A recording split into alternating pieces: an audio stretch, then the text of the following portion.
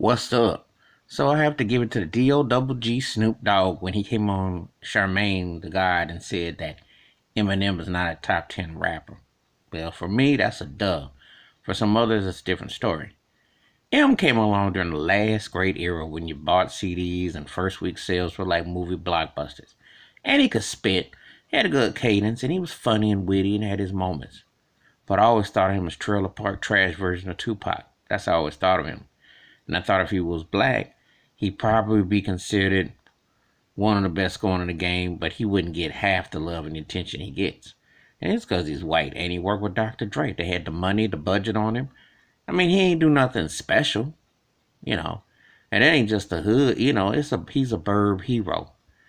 In the hood, he got some love, but he wasn't blown up. And in between, yeah, the kid could spit, but no one is sitting around there jocking him like he's like seen as some great. Not if you grew up on the likes of a LL Cool J or KRS-One or Chuck D or Ice Cube, peak and prime guys or Rakim, Big Daddy Kane, you know, Andre Three Stacks, obviously Biggie Pac, Nas. You know, I can roll names out. That's not hard. Oh, I can roll them out.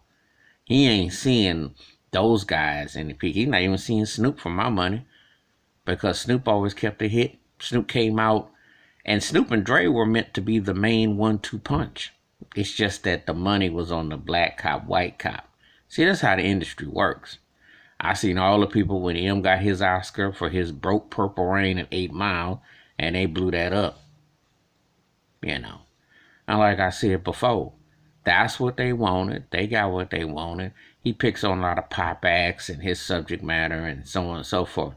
He had a stick that worked. It got him over.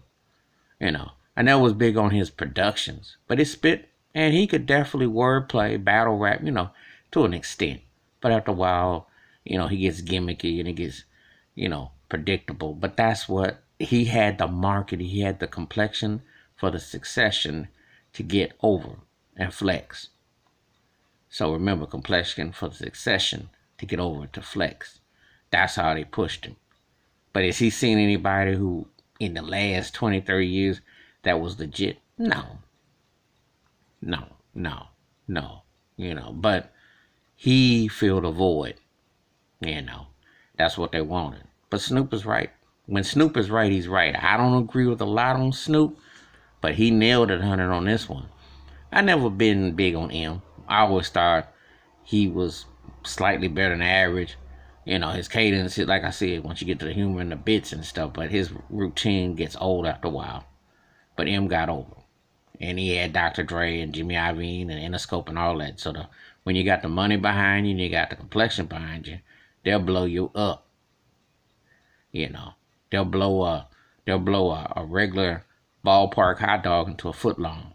And when you're white, you know what's up. I ain't saying nothing that no one's gonna be shocked of, because a lot of folks feel like that, even some white ones. They ain't believing the hype. He good, but he ain't great. You know, and I agree with Lord Jamar. He's a guest in the House of Hip Hop. I ain't feeling him like that. That's the truth. Ain't no hate. Just look at the reality. All right, that's my thoughts and takes about Snoop Dogg saying Eminem ain't a top 10 rapper ever, and I agree. Give me your thoughts and give me your top 10. I'll have to spit them off. Who you got?